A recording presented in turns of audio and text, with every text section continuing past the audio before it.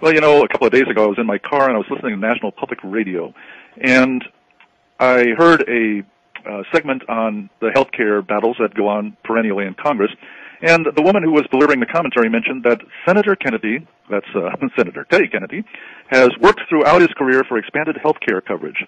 And I thought to myself, no, ma'am, you don't have that correct. He has not worked throughout his career for expanded healthcare coverage.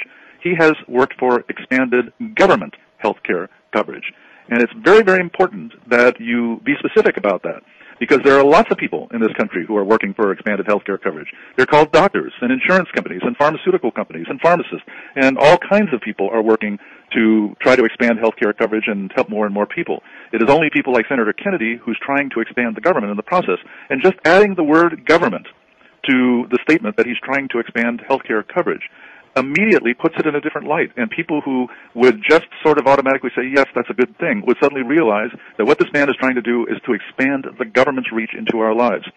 A moment or two later, the same woman who was discussing this and presenting her coverage of this particular matter made a statement, and I'm giving you all this from memory, but I'm pretty sure I'm not distorting what I heard. She said, Senator Kennedy has proposed a plan by which all employers will be required to provide a certain level of health care coverage.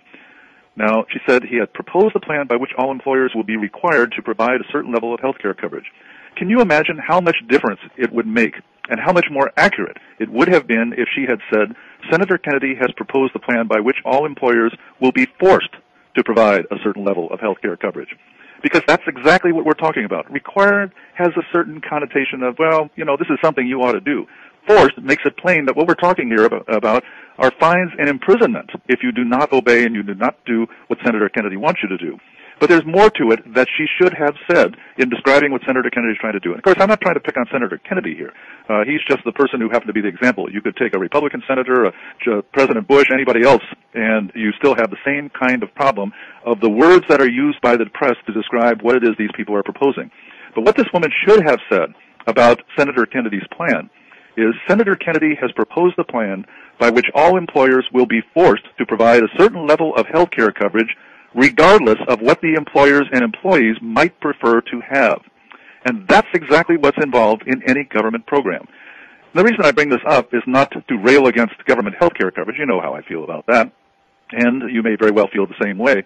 But rather because of the way the press reports these things. The press has always given us a very, very, very imprecise, vague, blurred picture of government action, so that people do not realize exactly what is at stake in a government program. When Senator Kennedy gets his way, it means that the money that an employer has available to provide for his pool of labor in wages and benefits will not be used solely in the way that would be the most efficient for the company, that would be able to provide the best service to the employees so that they will want to stay there and work hard for the company, but rather will have to be what Senator Kennedy would like to have rather than what the employees or the employer would like to have. The employees might prefer not to have expanded health care coverage, but instead have longer vacations, or just simply a raise in wages, or maybe a better parking lot, or maybe better cafeteria. They might want a lot of things in preference to better health care coverage. You cannot say you must have better health care coverage because everybody knows that's more important than a better cafeteria or a longer vacation or anything else, because how much health care coverage is enough? Should we keep adding to it, keep forcing employers to provide more and more until every employee has his own personal nurse? No, of course not. It has to stop someplace, and where should it stop? Obviously, at the point the employer and the employees are satisfied with the program, not when Senator Kennedy is satisfied. And this really just calls attention, this incident that I heard on the radio a couple of days ago, just calls attention to a very, very long-standing problem. The press has always been the government's ally in proposing new government programs.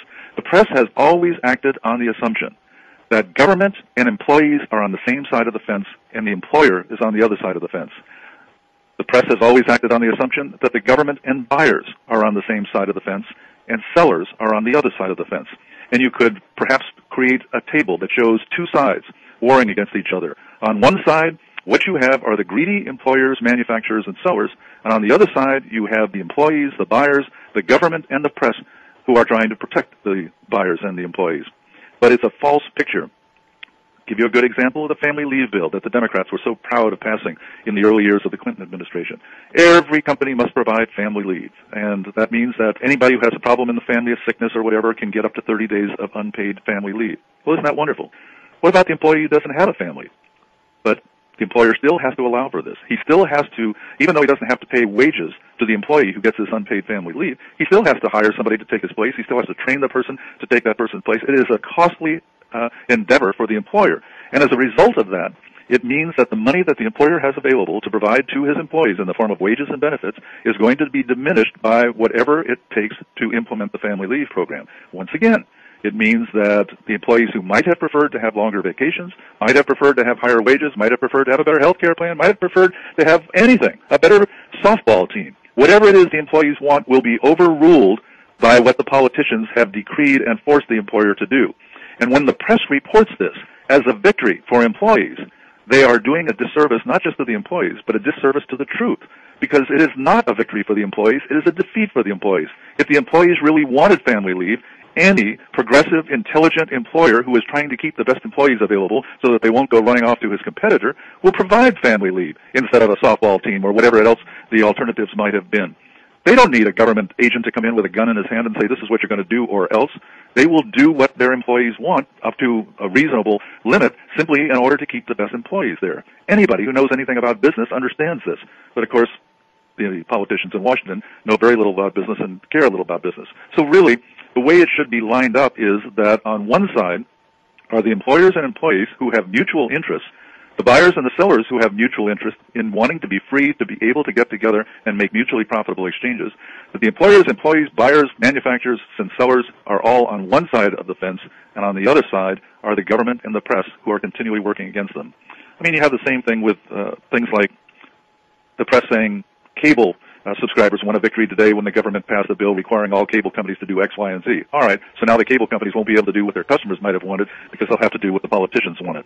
Continuing with this question about the press, a couple more points I'd like to make. Number one, just a personal indulgence. I have always wished that just one day, just for one day, I could sit in a newsroom at a television news network, CNN, or for the ABC Evening News or something else, and just go through and edit some of the news reports that the reporter is going to read and just make them a little bit more accurate.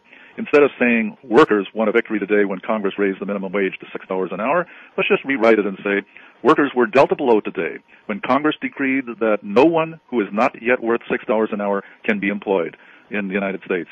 And when they pass a bill with some kind of mandate on business, just include the word force in there. As I mentioned before, Congress passed a bill today forcing employers under threat of fines and imprisonment to do such and such.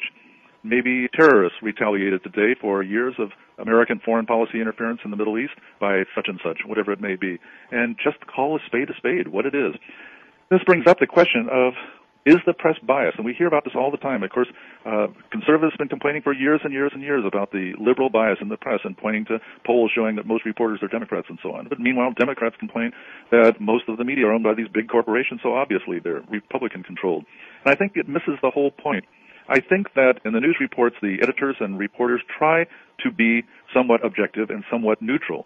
But because they don't understand a great deal of what they're writing about, they misinterpret what has happened. They misinterpret something as a victory for workers when it's a defeat for workers. They interpret something as a victory for buyers when it's actually a defeat for buyers. And I think that if there is any bias whatsoever, it is not a bias so much towards Republicans or Democrats or conservatives or liberals as it is a bias towards big government. Obviously, the reporters and journalists have generally always looked kindly towards big government, even if they don't look kindly towards various individual politicians. But it should have been obvious to conservatives over this past year that the press can be just as friendly and biased towards Republican big government as it can towards Democratic big government. And, of course, the best example of that is the fact that on news broadcasts we saw the government slogan, Operation Iraqi Freedom, plastered across the screen anytime that a report was coming through about the war in Iraq. In other words, this is how the government defined the battle in Iraq as being a fight for Iraqi freedom, and the press just dutifully reported it in the same way that they will dutifully report that Senator Kennedy is trying to do something to improve our health care, when in fact he's doing just the opposite. They don't use that Operation Iraqi Freedom much anymore on the television screens, obviously, because it's like ashes in the mouth. It just doesn't play very well, not even in Peoria. But there is a certain bias there towards government. But this reflects a certain bias that exists throughout the culture. I mean, we grow up going to government schools. And in those government schools, we're taught that it was government that saved the country from the Great Depression. It was government that saved the world in World War II. It is government that has done everything that has made the country better. It is government that got rid of child labor. It is government that makes our cars safe. It is government that protects us from bad food and bad medicines and all of these things. So why shouldn't the press be biased towards big government? Our teachers are. So many of our writers are. Our entertainers are. Our movies are biased in that direction. I mean, whenever you see a movie, for instance, where there's some kind of a battle between environmentalists and land developers, who do you think is going to turn out to be the good guy and who's going to turn out to be the crook? Obviously, the environmentalist will be the courageous martyr, while the land developer is going to be some kind of a shady crook. You know that. And in Matlock or some other mystery, the guy that's going to be killed is going to be the businessman, because he's going to have the most enemies and therefore the most possible suspects to make a good drama, because we just assumed that a businessman must be a crook or he couldn't have gotten very, very rich. This is the culture that's been created, so we shouldn't be too hard on the reporters and the journalists. This is what they know, just like so many people know. And yet, of course, government is not our friend. Government is not our beneficiary. You would have to look long and hard to try to come up with anything that government has done that is on net balance improved America. All that we enjoy, the telephones, the cars, the airplanes, the good food, all of these things have come from the private sector, not from government. Before we go to the phones, just to finish up, I said I would love to be able to, just for one day, rewrite the copy that comes through the newsroom. But, you know, to a certain extent, you can do that. When you're listening to a talk radio show and you hear the news on the hour, and you hear one of these situations where they use the word require or propose that or whatever it is, instead of just simply saying force and simply calling a spade, and you can spot it, just make a quick note of it and then call into the show and call attention to it and say, you know, you may want to tell your newsmen there that this is not some benevolent suggestion that the government's making. They're talking about sticking a gun in employers' backs and forcing them to go along with this, regardless of what might be good for the employees or the employer. So you can be your own editor and rewrite, and, you know, maybe it may make a little difference. We'll see. Well, let's find out what's going on out in the real world. Let's talk first with Sonia in Florida. Good evening, Sonia. Hi, Harry. Hello there. I read your book, Why Government Doesn't Work. Ah. I'm 20 years old, so I'm kind of new to this whole Did you say 20 years old? Yeah. Oh. Well, welcome to our world. I hope you can make your way in it. Yeah, I feel like a whole illusion of what the world is like and how government operates has just been broken for me in the past 2 months, and I'm just elated to hear you on the air and hear what you have to say. What did they teach you in school, in general? Well, basically, they just taught me that America is a free country, and just the more I've researched it and the more I've learned about how many laws there are and how it dictates everyone's life, I've realized that I don't know if that's true anymore. Sure. Well, of course, the word freedom is a relative term, because we don't have absolute freedom in the world under any circumstances, but the word liberty, I guess, is more precise, because we think of liberty as being defined in relationship to government. And even though we may not even there ever have absolute liberty in the sense of having no government control over us whatsoever, we still always are in a situation that's relative. And so the question always is, at what point have you crossed a line where you would say, I'm not really free after all? Obviously, we're freer than the people are in Russia today, right, or in Syria, or Saudi Arabia, and so on, but we're not nearly as free as the people in the United States were just 50 years ago, let alone 100 years ago. And that's what, of course, is most important to us as Americans, is to try to restore the kind of freedom that gave us the prosperity that we have today that we're sort of coasting off of. Right, because you grow up I feel like I've grown up just believing that this is the way things are, and I don't know, just maybe that this isn't the way that things should be, though, at the same time. You know what I mean? Yes, absolutely. In fact, I always think that a key phrase is that it doesn't have to be this way, that this isn't the only way it could be. It's been a different way before, and it worked. And the only way that you can say that it didn't work was that it didn't last, that the politicians were able to take it away from us. But we know it doesn't have to be this way. We don't have to see almost half of our incomes being confiscated by state, federal, and local governments. We don't have to have business tied up in so much red tape that they can't spend their time pleasing their customers. And we don't have to be in a situation where we're afraid of the rest of the world and the rest of the world is afraid of us. And so it's up to people like you and me to try to let people know that there are better ways of doing it. And I'm the same as everybody else. I fall into the habit of focusing on the negative and all the laws and all the terrible things that have been taken away from us, when that's important that people recognize that, but we also need to spend part of our time talking about all the benefits that would flow if we got rid of a lot of these laws, what it would mean to you as a person, how much more money you'd have to spend, how much more control you'd have, how much more capable you'd be of raising your children by your values, and these things, because these can be very, very inspiring. So we have to remember to talk about the positive side of this, because it's really two sides of one coin, of the same coin. Liberty's on one side and the blessings and the benefits that flow from it, and on the other side is government and the dangers and the problems that flow from putting our faith in government. Right. I have a 1-year-old son, so I guess what's making me think about all this is picturing 20 years from now, thinking about what our country is going to be like when he is my age. Well, I wish you the very best. I hope that you can find a way to insulate yourself from it as much as possible and do what you can without bending your life completely out of shape. Do what you can to help other people realize that it doesn't have to be this way. And I remain hopeful, not terribly optimistic, but I remain hopeful because I can see how we can turn this around. But the odds may be against us, but it is still possible. So I hope that you will remain at least hopeful, if not optimistic. if you get my drift about the difference. Yeah. Are you running for president again? No. No. No, I had my medical examination a few weeks ago, and the doctors gave me a complete clearance. They said all my delusions are gone, and I can lead a normal life now. Well, thank you. Well, thank you, Sonia. I'm glad you called, and check in with us from time to time. Okay, I will. Good. Bye. Well, one thing I might like to hear from you folks about tonight is just how hopeful or optimistic are you? And if you have any hope whatsoever and any optimism, what is the basis of that? What is it you think can be done, or what is it you think ought to be done to try to turn this around so that we can see a better life for our children than we've been seeing over the last few decades here in America? Well, let's see what Chuck in California has to say about it. Good evening, Chuck. Well, I'll answer your question first because I was going to say the answer to your question at the end of my comments, and that is, I'm like you, I don't have a lot of optimism, but if there is any hope, it is in a program of education of the unenlightened and to vote strictly libertarian. Well, I wrote an article this past week in which I said that the one thing you don't want to do is to vote Republican or Democratic because that tells them that they don't have to do anything to change. They're doing just fine, and you'll vote for them regardless. And I said that I think that the only options are either to vote Libertarian or don't vote at all. And maybe the odds against that actually making a difference over time might be 20-1 against it. But the odds against making a change by voting Republican or Democrat have to be trillions to 1 against. Well, you answered my question before I got a chance to ask. I was going to ask if there was any circumstance that a libertarian should vote for any other candidate besides the libertarian that's on his ballot. Well, I would have to say, I haven't really given a lot of thought to this, so this is off the top of my head, but I'd have to say that it would have to be a Republican or Democrat who not only was talking like a libertarian, but was already in office and had proven that he can act like a libertarian. Because I've often said that Republicans campaign like libertarians and then govern like Democrats. Because very often during the campaigns, they will talk about smaller government. My God, I mean, when George Bush was running for president, he was talking about there are things that government shouldn't do, and there must be limits on government, and we must have a humble foreign policy and all of that. And of course, most people who really follow this sort of thing didn't really believe him. But the point was that it isn't enough that somebody talks the game. They've got to prove to you. And if it's a Republican or Democrat, the burden of proof is on them. With a Libertarian, I feel that they should get the benefit of the doubt. Now, of course, if a Libertarian gets elected, these days it's not going to be to the U.S. Senate or Congress, but if it's to your city council or maybe even a state representative, and it turns out that he governs like a Republican or a Democrat, well, then he no longer deserves the benefit of the doubt, even if he says, well, I've seen the error of my ways. But the point is that I just can't imagine myself these days voting for a Republican or Democrat. I say these days as though this is a late development.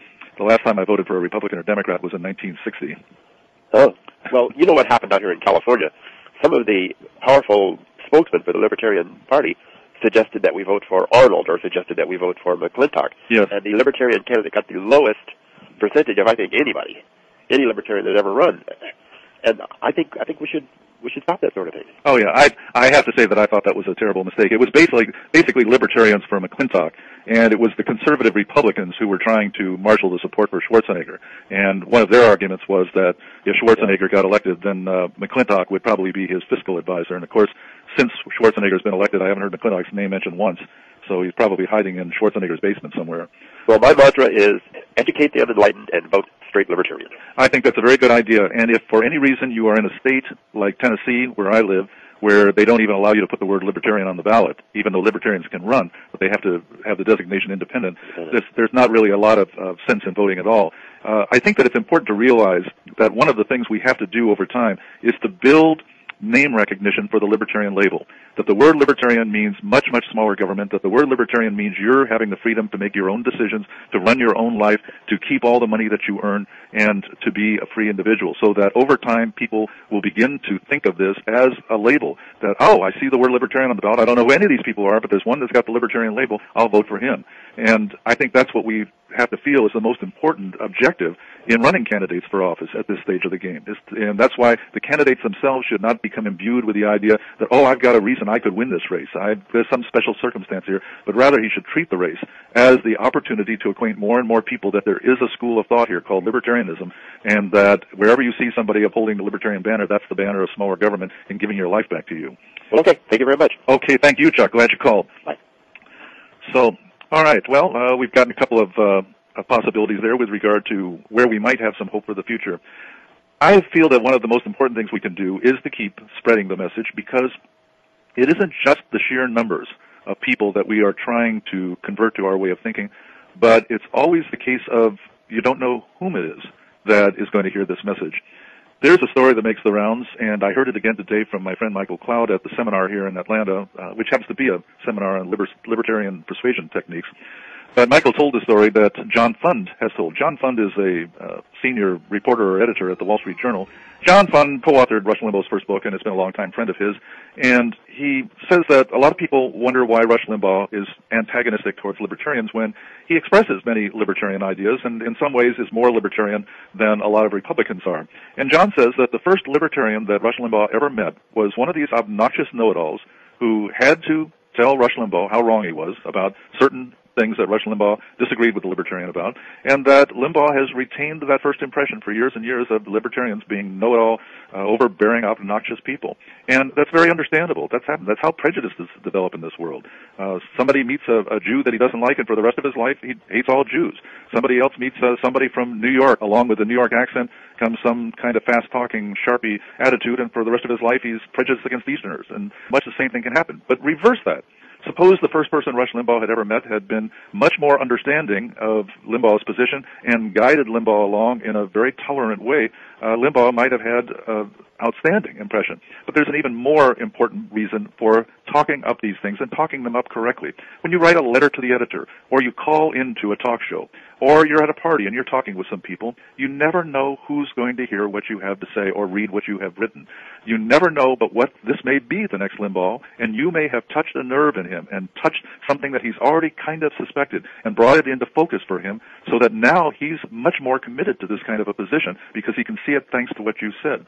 Or you may have reached a person who has the money or the influence or the talent to do many, many things that you can't do or I can't do, and that this person can add so much more to the cause of liberty in America than you or I might be able to do, and you are the one who has turned him in the right direction. You never know. So it means two things, I think. Number one, to continue working without, as I've said so often, without bending your life out of shape, without losing your job over it, but simply wherever you can, make that little difference by speaking up.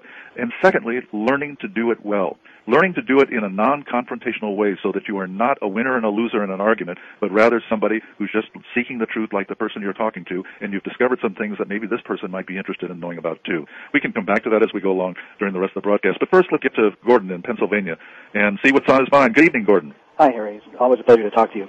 I share your despair about the press.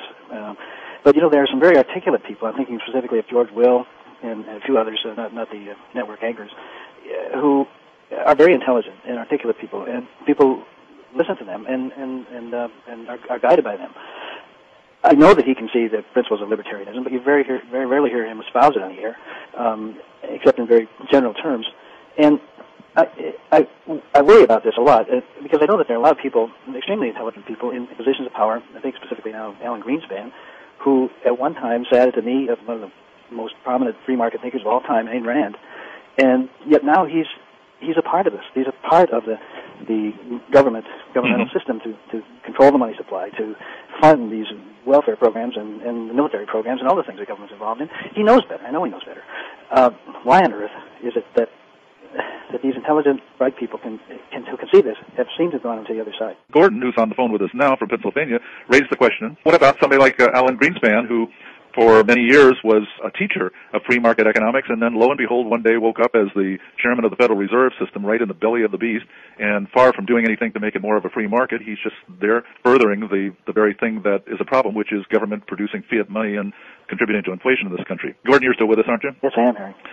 I think two comments that occur to me. One is that it points up the fact that power does corrupt, and it isn't just that power corrupts people after they get there, but that power by its very nature, attracts the wrong kinds of people. People who can see this as an opportunity to do something. Now, whether that's true in Greenspan's case, I can't really say. But the point is that it's the power itself that is the problem rather than the abuse of power. And the second thing that I want to mention is that you're going to win some and lose some. All right, so Alan Greenspan got into a position of power and is misusing it. But look at the other side of the coin. Last night we arrived here in Atlanta. I turned on the television set, and lo and behold, there was John Stossel doing one of his one-hour broadcasts, and I believe it was called Lies, Myth, and Downright Stupidity. And he was talking about, I got in the middle of it, so I think it was something like the 10 biggest myths right now. And they were things like Republicans want to shrink government was one of the myths. Another one was that the environment is getting more polluted all the time. And he did an excellent job on it. There was nothing that I saw in the broadcast that I would disagree with. There might have been some things where I would have gone a little further or added something that he didn't say, but those are mere quibbles. So while Greenspan is off in Washington doing mischief, there's John Stossel on ABC television doing very, very good work. So you just have to figure that some of them will work out and some of them won't. And I'm not sure I'm really addressing your question, am I? Well, to some extent you are. I think the problem with libertarians is that many people view us as a group of crackpots, and I think that there are a lot of independent thinkers, and so there doesn't seem to be any unanimity. The only one I've ever talked to or read of who has it all together and complete package is you.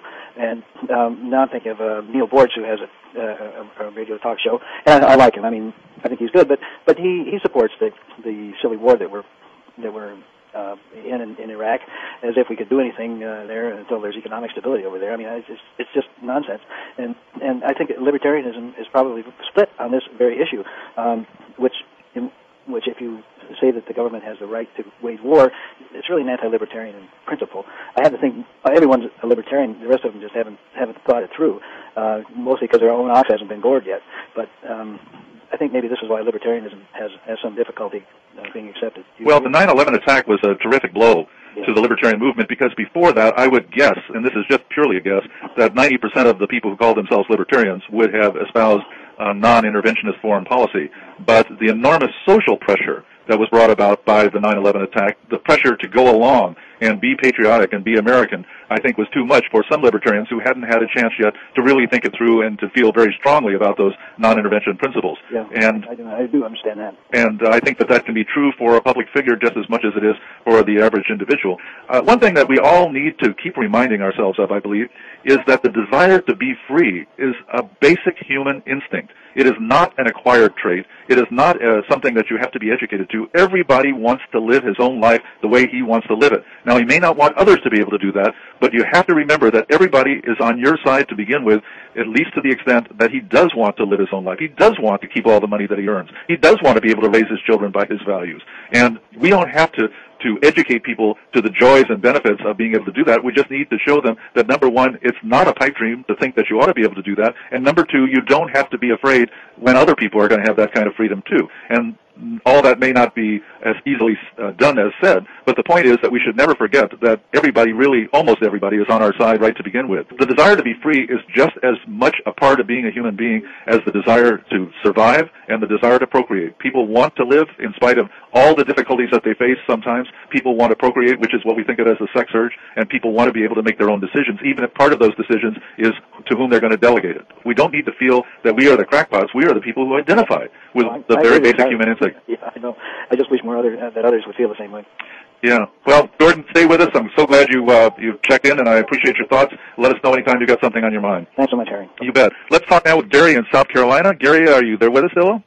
Yes. How are you, sir? Just fine. Thanks for staying on the line. To give you a little background, I learned in 1979 that most of what the government was doing was unconstitutional, and I founded a group called Citizens for Constitutional Government, and I'm now a candidate for Congress. And the biggest problem I'm having, I've already run 3 or 4 times, and I have been identified as a libertarian. That's the problem? Well, I run on the Republican Party ticket because I have talked with Ron Paul. I talked with Delmar Dennis, who ran for president on the American Party ticket twice. And Delmar Dennis even tried to form a third party in addition to that. And I've talked to a number of other people that have been trying to get limited government back. And my problem right now, we've got Christian groups and organizations that are bashing Bush, encouraging people to vote for anybody other than Bush. and we've got Christian groups that are encouraging people not to vote at all.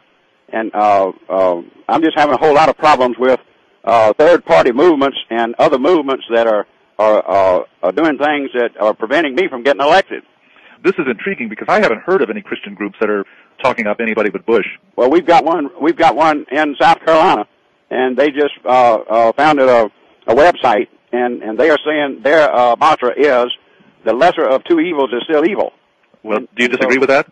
I certainly do, if the result is more evil. In other words, if a not vote or a vote for opposition to that party dumps that person and gives you somebody worse. All right. Who, for instance, would be worse than Bush? Anybody, because what you're doing is you're taking power away from Ron Paul, for example. Ron Paul is the closest, to my view, in Congress now. Mm-hmm. And Tancredo, for example. And all of those folks that are in the Liberty Committee, there's about 22 of them that have pledged to try to follow the Constitution. Mm-hmm. That's the group that I would be in. But the way you get power is you go in. I think the best thing to do would have all of these third-party groups sponsor somebody in one of the major parties. And are you talking about sponsor a presidential candidate? No, you can't do anything with the president. But you can put the right people in Congress, and if you have the right people in Congress, it doesn't matter who the president is. Well, to a point, that's true, but the president has the veto, and the president has a lot of power to do things without acts of Congress unless you've got a very, very strong and principled Congress. I guess we're going to just disagree about the anybody but Bush thing. Well, yeah, but that's not really that important. But I am intrigued to know what is it that this Christian group there objects to in Bush?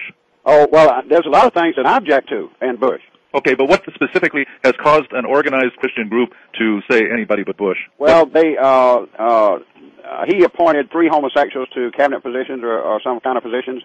The immigration thing, the big spending policies, the increase in health care and things like that. But when a president makes a recommendation, that doesn't make it law. And the president is not a legislator. And what we need is we need the right people in Congress. If we had 2/3 in the House, where all bills to raise revenue must originate, that's where the power really is. And in Congress created the Supreme Court. And Congress can impeach the Supreme Court when they make these crazy decisions. Congress can limit the jurisdiction of the Supreme Court.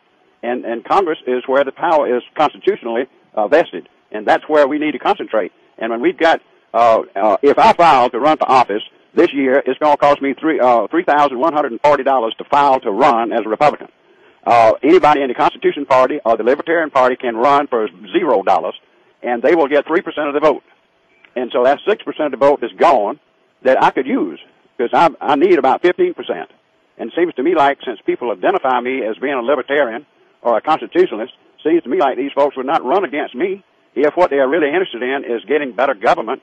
Seems to me like they would stop running against me. I understand. Do you identify yourself as a libertarian? No, I identify myself as a strict constitutionalist. Okay, well, you heard me say earlier, maybe you tuned in later, that I think it's very important right now for libertarians to be running to promote the libertarian label. And if you're not going to run as a libertarian, and somebody is running as a libertarian and pointing out that the word libertarian means smaller government, freedom, strict adherence to the Constitution, and helps to pave the way for the next libertarian that runs, and the libertarian that runs for this office over there, and that one over there, then I'm definitely going to support that libertarian who's promoting the libertarian label over anyone else who is just running as an independent or a Republican or anything else, because I believe that neither one of them is going to be successful in the short term, and I'm looking for what can help make things better in the long term. Uh-huh. And so I think you're going to find that a lot of libertarians there in South Carolina are going to feel the same way. But Gary, we're all working in the same direction, and I'm certainly not going to stick my foot out and trip you. So I wish you well, and let us know how it's going for you this year.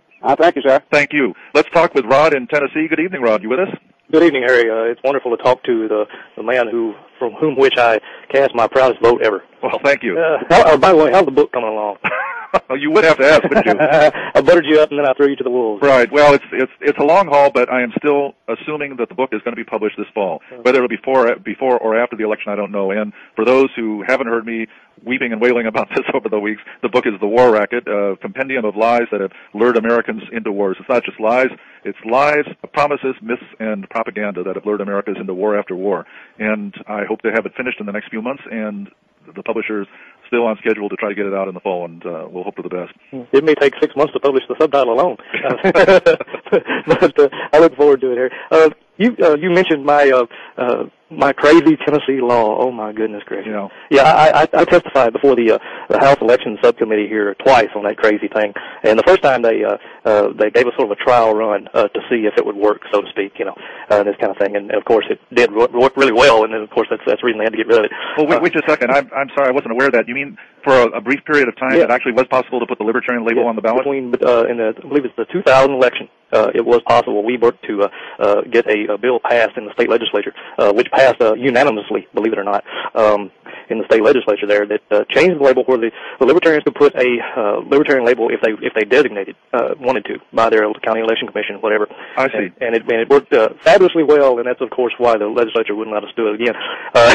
Yeah. Well, as a concerned citizen of Tennessee, I have to plead ignorance and embarrassment that I didn't know. And before we go to the break, stay with us, Rod, but let me just say to anybody else, this is an example of what Libertarians are up against. And so when somebody says you guys aren't getting anywhere, you have to realize that a lot of it is that it's because of the laws that have been imposed at the state level. We'll be back in just a couple of minutes. This is Harry Brown. Hello again, Harry Brown here, and we're talking with Rod in Tennessee, and we're talking about the fact that in Tennessee it is against the law, it really is against the law, to list your party label on the ballot unless you're a Republican or a Democrat. In other words, if you're a Libertarian, a Green, or prohibitionist, vegetarian, whatever, you have to list your name and then the word independent by it. So promoting the Libertarian label doesn't do any good in Tennessee because nobody's going to know which ones are the Libertarians. And, of course, they usually justify this by saying, well, you know, people need to be protected.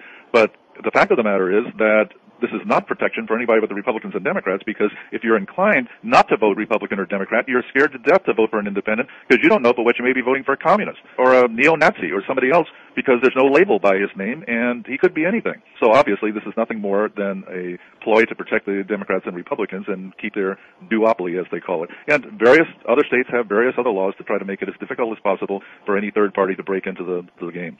Rod, go ahead. Yes, sir. I would only add one little thing to that, and that is, of course, in the state of Tennessee with our madcap crazy legislature, you'll never know who voted for something or against something because they never record their votes. Oh, is it always voice vote or something? Huh? Is it always a voice vote? It is always a voice vote unless it's on the floor of the state legislature, actual bill. They don't record any kind of vote, so you never know.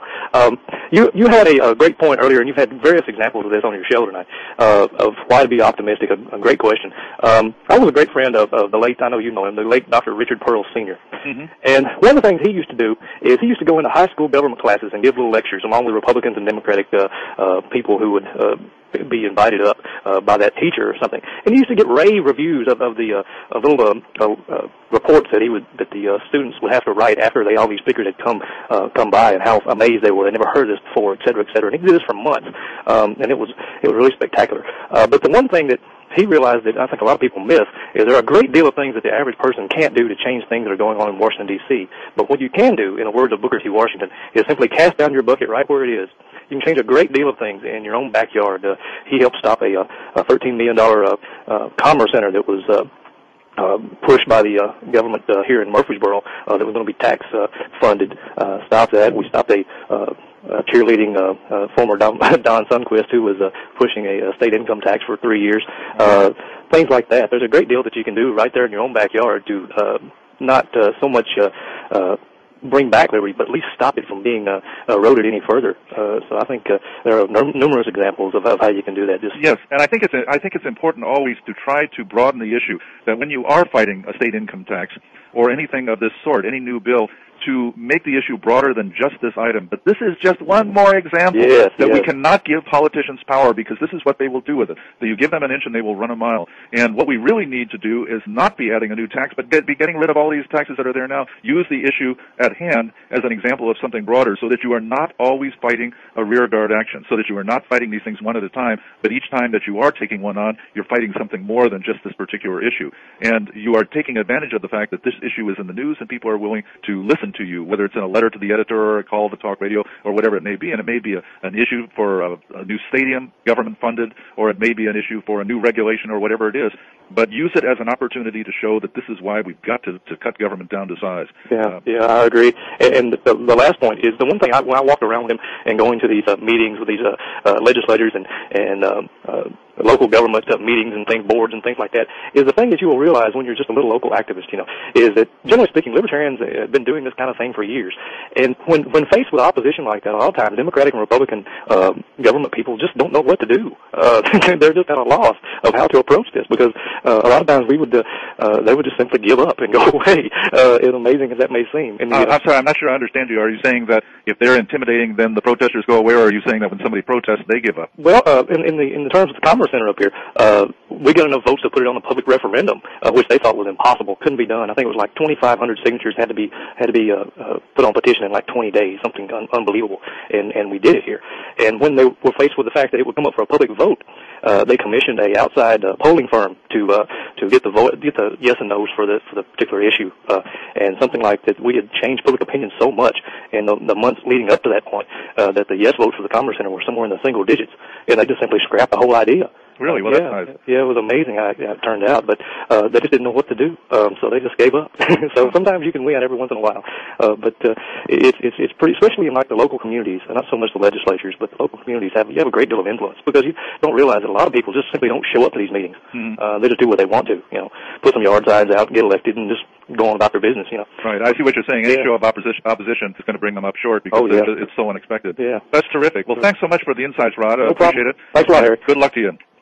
And let's now talk with Jonathan in Washington, D.C. Thanks for staying on the line so long, Jonathan. No problem, Harry. One of the things about waiting on hold is that I have to resist the temptation to respond to what other people said while I was waiting on hold and not get to what I actually wanted to talk about. Well, you usually have something interesting to say, so maybe you can add something to what they said. Well, or take something away, whatever. First, let me ask you something that I want to know. Have you been, might you speak at the next National Libertarian Party Convention? Have you been contacted at all to speak yet? Or? No, I haven't. Oh, okay. So right now that's not... doesn't seem to be in the cards, no. Okay. Well, then I will get to what I wanted to say. I think it's a great question that you asked about whether to be optimistic right now. And I have to say that I am not terribly optimistic. And actually, I've read a lot of what you've written since you've been involved in the Libertarian Party, and I've listened to a lot of your speeches that you've given. And I have to say that early on, when you first began to run for president, I thought that you exhibited an optimism that was way beyond reasonable. Unwarranted. I don't like to criticize you, but I think that I heard you say things like libertarians are the mainstream now, and as though everyone in America already agreed with us, and we just had to put our ideas out to enough people, and we would be able to change the entire system. And I have to tell you, I've heard you say lately as well that many public opinion polls show that a majority of Americans think that government is way too big, and that may be true.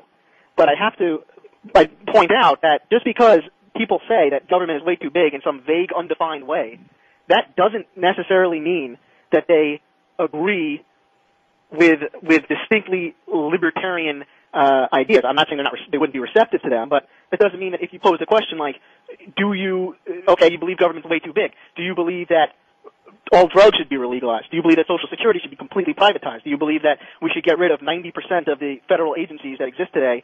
Go back we'd get a positive result. No, of course not, or else we would be getting it. There's no question about that. But that's where the work comes in. Well, I agree with you wholeheartedly, but I just think that I think that we have to recognize that, and I don't know, maybe you deal with a lot more libertarians than I do, but I talk to a lot of people where these libertarian ideas still need to be sold. They're not just tacitly accepted, and in many cases they're viewed as wildly out of the mainstream. Even if these people agree that, in general, I don't like politicians, I don't like this or that. So I am not terribly optimistic, and I'm even less optimistic when I deal with libertarians, people who self-identify themselves as libertarians, and yet for some reason or other they won't support the Libertarian Party. In my opinion, that unless we have people in political office that are themselves committed in principle to liberty and value freedom over their own power, we're not going to get what we want. We need a significant number of people in office like that. We don't have that now, and that's why I think the Libertarian Party needs to exist. But so it discourages me greatly when I hear people who already are on our side either write the party off as a waste of time or something or other to that effect. And there are many libertarians being in Washington, D.C., and dealing with a lot of libertarian organizations with libertarians in it, I know, who feel that way. And I really don't understand what their antipathy is toward the party. But it really is, I mean, that makes it even more difficult, in my opinion, when people who are already ostensibly on our side aren't joining up with an effort to make it have a direct difference, and are all too often, the most intellectually honest ones don't, but a lot of them are willing to make excuses for Republicans or Democrats, people who are already in power, that is just well beyond the level excuse-making level that anyone should be. Yeah, I understand what you're saying. I can understand how they arrive at that point, and it is a slippery slope. You start making those excuses, and then the next thing you know, you are finding yourself betraying your own principles and even saying things that are just almost the opposite of what you believe. The Founding Fathers warned against the idea of political parties, because political parties preceded the American Revolution, not necessarily in America, but in the English Parliament and so on. They had the Whigs and the Tories, and the Founding Fathers most of them were opposed to the idea of political parties. And I'd heard that for many, many years, but I never really thought about it, and I don't know anything more about it factually now, but I can suddenly see one of the reasons, and that is that people become wedded to the party instead of the principles.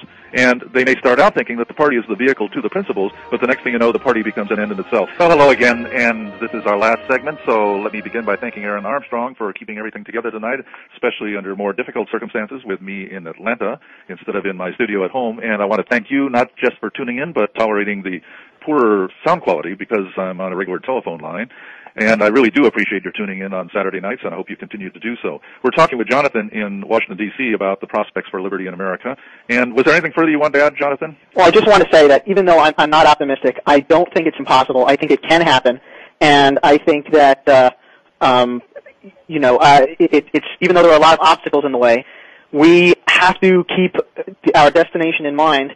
And every time I hear someone say something about talk about a libertarian-minded individual talk about the presidential election and whether they should support George Bush or support whoever the Democratic nominee is, I say, I know a lot of libertarians who voted for George W. in 2000 because they thought that he seemed somewhat quasi-libertarian, and now they regret it deeply. And I voted for Harry Brown, and I never regretted it once. So, and I just leave them with that. So that's basically all I have to say. Well, thank you very much, Jonathan. I appreciate it as always. And let's see if we can just squeeze in one more phone call quickly. Eric, I'm sorry we're right up against it, but is there something you can say in a minute or so? Hello? Eric, yes. Yes, sir. I'm 17 years old, and I think you need to get your libertarian message out to all of America's youth, because I heard your show on October 25th, and I can promise you when I turn 18, I'll be a libertarian registered. Oh, that's wonderful. I appreciate it. What did you say a moment ago? You said you heard the show when? October 25th. Oh, I see. That was the first time you'd heard it? Yes, sir. Oh, good. Well, I hope you stay with it week after week. Thanks so much for checking in, Eric, and let us hear from you anytime.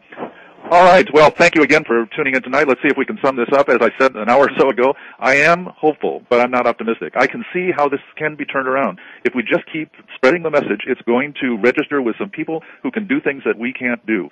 And even if we never do, there is an advantage to continuing to carry this message. All of the important people, or let me say 90% of all the important people that have passed through my life and have made my life so much better have been libertarians. And I feel that every single person that becomes a libertarian and takes responsibility for his own life and realizes that persuasion is the way to get things done rather than through the force of government, that I have helped to create somebody who can be a new friend, somebody who can be a new business associate, somebody who can help me in my personal life to get things done. My book agent, my newsletter editors, my newsletter publishers, my wife, all the important people in my life have been libertarians, and it has made my life so easy on a personal level. And the more people that become libertarians and take responsibility for their own lives, the better relationships that we can have in the world. So I don't regret a single moment that I have spent talking about these things, promoting these ideas, and so on, because I have seen the benefit of them. And I do feel that most people in America are basically libertarian. But that doesn't mean that they understand this. That doesn't mean that they agree with us on all the issues. That doesn't mean that they've ever thought about any of these issues. But that's our job. That's what we're here for, is to acquaint them with it. And we have to learn to do it in a non-confrontational way, to show them that we want the same things that they do. We want security for their children. We want security for the country. We want them to be able to raise their children by their values and not by the values of Teddy Kennedy, Bill Clinton, George Bush, Newt Gingrich, and Trent Lott and the whole gang in Washington. And that we want them to be able to have the fruits of their own labor. And if we do this and do not approach them as people to be conquered, as arguments to be won, ignorance to be dispelled, but rather as friends to be helped and guided along, then we do have a chance. It's a long shot. There's no question about it. But have a good time while you're doing it, and don't bend your life out of shape. And enjoy yourself this week, and tune in again next Saturday night, please. Talk to you then. This is Harry Brown. Good night.